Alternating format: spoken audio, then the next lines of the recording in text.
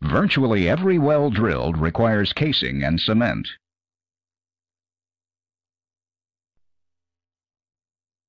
Casing is steel pipe that the crew puts into the well bore.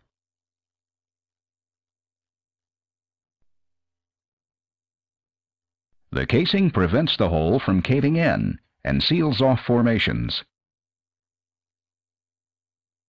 To do its job, though, the casing has to be cemented in place. A cement crew pumps cement down inside the casing and up the annulus. The cement hardens or sets to hold the casing in place.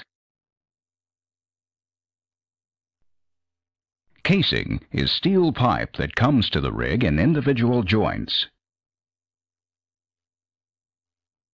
A casing crew couples the joints together to run them into the well bore.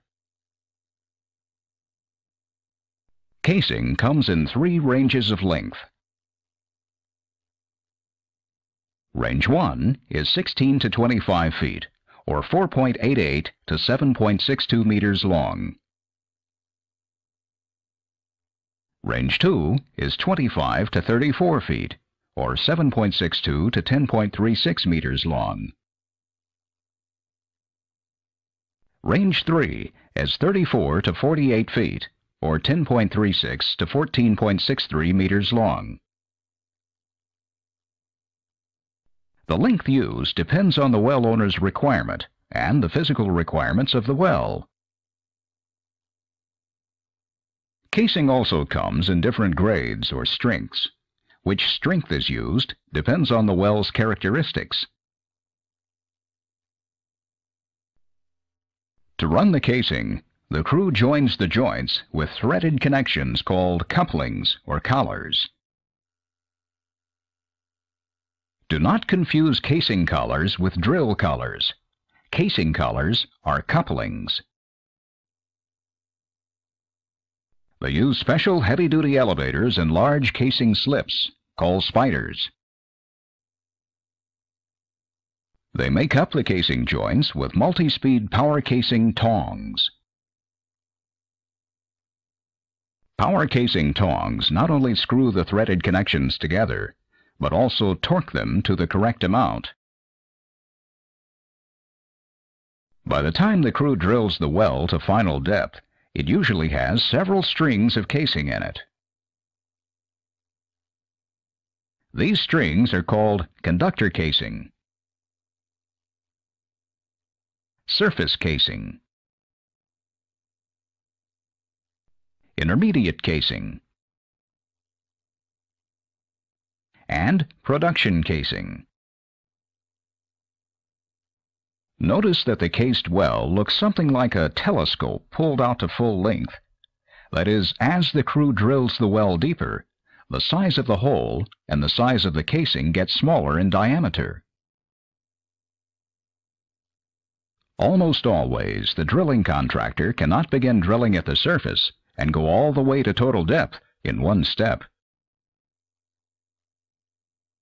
For one thing, formations near the surface tend to crumble and cave in easily, so conductor casing prevents cave-ins.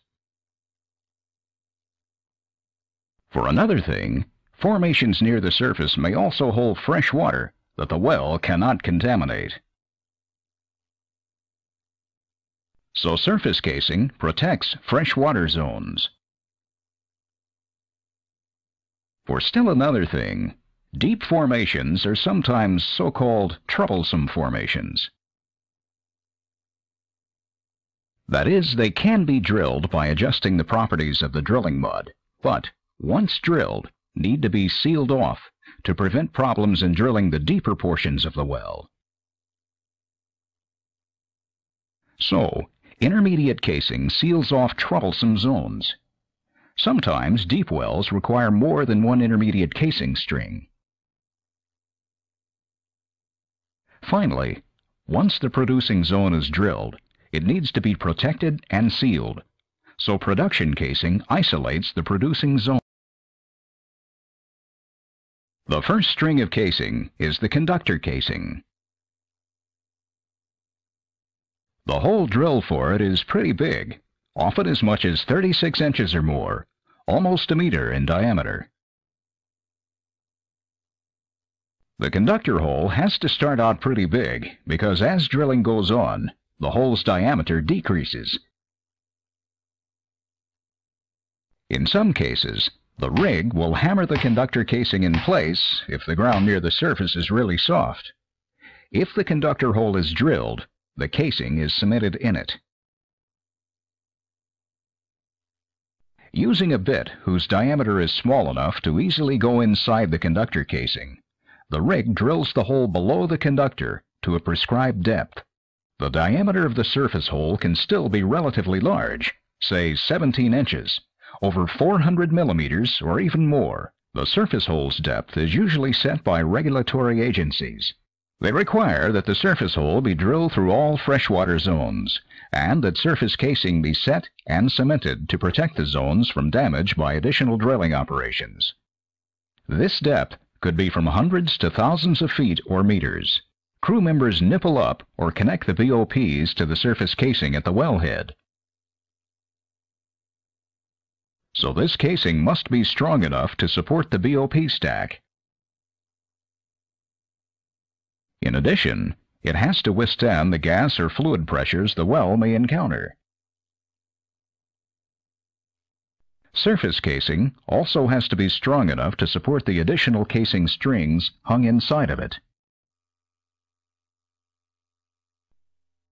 To drill the intermediate hole, the operator chooses a still smaller in diameter bit, which easily fits inside the surface casing.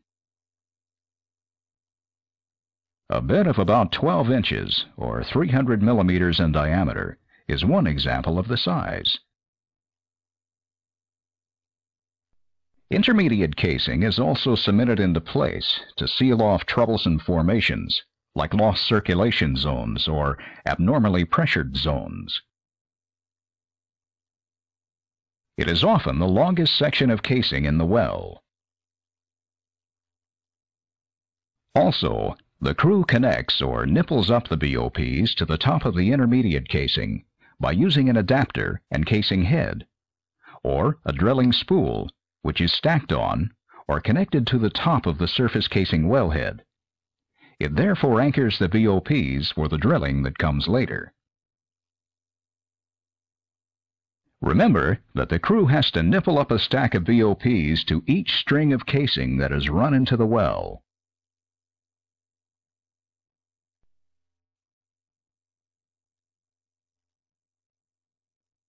First, they nipple up on the surface casing. Then, on the intermediate casing.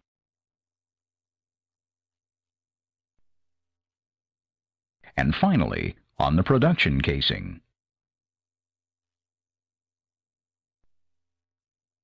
To drill to final depth below the intermediate casing, the rig owner selects a bit whose diameter is small enough to fit inside the intermediate casing. Say from 8 to 10 inches, or 200 to 250 millimeters. This part of the hole penetrates the producing zone. When cemented in place, production casing seals off the producing zone and readies it for production. Production casing also houses and protects the tubing and other equipment used to produce the well. The operator usually perforates, puts holes in this casing when the well is completed or ready for work to begin. Well completion is the term describing the activities and methods of preparing the well for production of oil and gas. Oil and gas flow into the well through the perforations. Sometimes well owners run liners instead of casing into the well. A liner is a shortened string of casing used to case the smaller open hole section below an existing casing string in the hole. It's just like casing, except that a liner does not run all the way to the surface. Instead, the casing crew hangs it from the bottom of a previously run casing or liner string using a special piece of equipment called a liner hanger. In this case, there's an intermediate liner and a production liner. Using liners saves money because the crew will cement the casing string in place. They also have to install some special devices on the string, which come into play during the cementing operation. The guide shoe is a heavy steel and concrete fitting that the crew makes up on the end of the first casing joint to go in the hole. It guides the casing past rough spots and ledges in the well bore. It also has an opening in the end. Drilling mud enters this opening when the crew runs the casing into the well bore. Later, cement will come out of this opening on its way into the annulus. Usually, the crew installs a float collar in the second or third casing joint run into the well bore. Or sometimes they install a float shoe. Whether a float shoe or a float collar is used, each has a one-way valve in it. Fluids can flow downward through the valve, but cannot flow upward past the valve. The float collar or float shoe keeps drilling mud from entering the casing string as the crew runs it into the hole. Keeping the casing empty of mud allows the casing to partially float in the mud, that is, in the annulus, just as a hollow steel boat floats on water. Letting the casing float cuts down on stress and fatigue on the hoisting equipment. But the crew cannot keep the casing totally empty of mud. If they did, the hydrostatic pressure of the mud in the annulus could crush the casing. So from time to time, the crew puts mud into the inside of the casing from the surface to offset hydrostatic pressure. The float valve also holds the cement in place once it is displaced into the annulus. Otherwise, it would U-tube back into the casing. On various joints of casing, crew members also install centralizers. Centralizers keep the casing from leaning against the side of the hole. In other words, centralizers keep an opening between the outside wall of the casing and the wall of the hole. Centralizers reduce drag and differential sticking while running the casing. Drag is resistance to motion caused by the casing contacting the well bore. Differential sticking happens when the casing contacts a permeable formation in the well bore, and the pressure in the hole is greater than the pressure in the formation. The higher hole pressure tends to hold the casing in contact against the area of lower formation pressure. Keeping the casing off the wall of the hole also ensures that cement will surround the outside of the casing and bond it securely to the hole.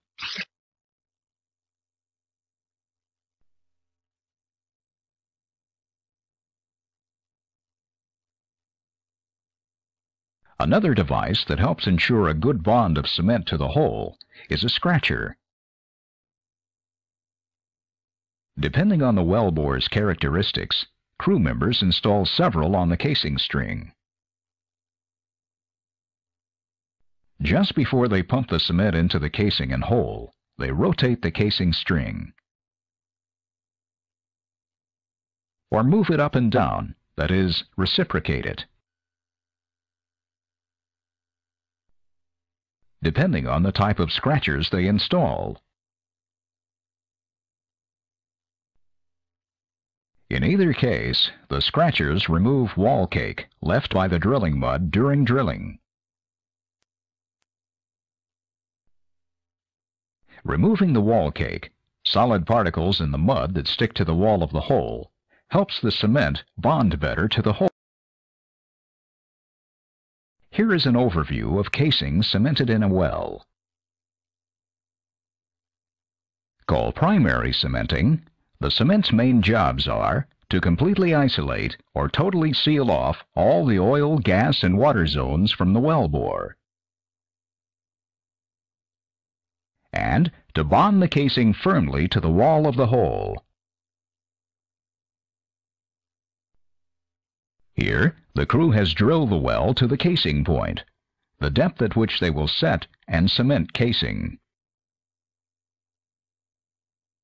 The driller circulates drilling mud to clean the hole and to make sure the mud is in good condition.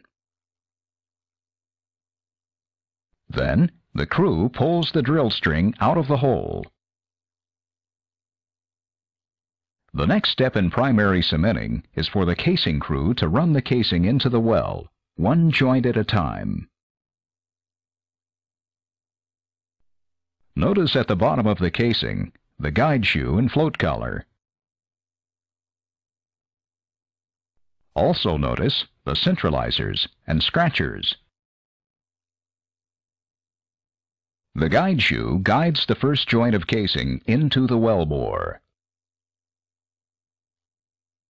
A valve in the float collar lets the crew float the casing into the well to lessen the load on the rig's hoisting system. Centralizers keep the casing off the wall of the hole to ensure a good cement job. And scratchers remove wall cake to ensure a good cement bond to the wall of the hole. The cementing crew next readies a cementing unit. The cementing unit rapidly mixes water, dry cement, and special additives to the cement to make a liquid cement slurry. A high-pressure cement pumping unit moves the slurry down the casing. To get the cement slurry down the casing, the cementing crew makes up a cementing head, also called a plug retainer, on the top joint of casing suspended in the rig's elevator. The cementing head has an inlet for the cement slurry from the cement pump. Slurry enters the head at the connection on the side. The valves on the head allow the crew to control the point at which the slurry enters the head. From the cementing head, the slurry goes into the casing. The head also holds special plugs called wiper plugs. The wiper plug retainers keep the wiper plugs in the head until the crew releases them to allow the plugs to be pumped down the casing. The fluid inlet allows the crew to pump mud, water, or a special displacement fluid, the fluid that pushes the cement into the annulus.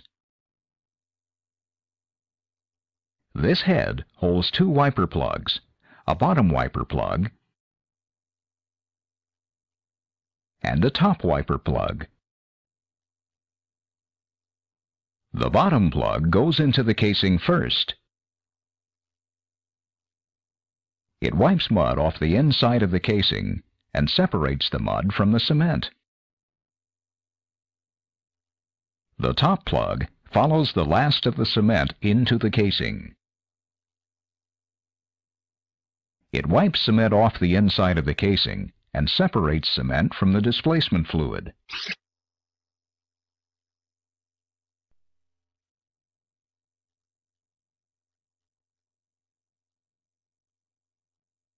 Cement pump pressure moves the cement slurry to the cementing head where a crew member releases the bottom wiper plug. Slurry pushes the bottom plug down the casing until it seats in the float collar. When the plug seats, continued pump pressure on the slurry ruptures a diaphragm on the bottom of the plug. This allows cement slurry to go out the guide shoe and into the annulus. When the calculated amount of cement slurry has been pumped, a crew member releases the top wiper plug. Displacement fluid forces the top wiper plug down the casing until it seats in the float collar on the top of the bottom plug. Because the top plug is solid, pump pressure rises when the plug seats. A sharp rise in pump pressure signals the pump operator to shut down the pump. The float valve holds the cement in place, not allowing it to U-tube back into the casing once it is displaced into the annulus. The cementing job is complete. Depending on hole conditions and the type of cement used, the cement slurry hardens or sets up firmly, generally within 12 to 24 hours. Casing prevents the hole from caving in and seals off formations. To do its job, though, the casing has to be cemented in place. A cement crew pumps cement down inside the casing and up the annulus. The cement hardens or sets to hold the casing in place. Casing is steel pipe that comes to the rig in individual joints. A casing crew couples the joints together to run them into the wellbore.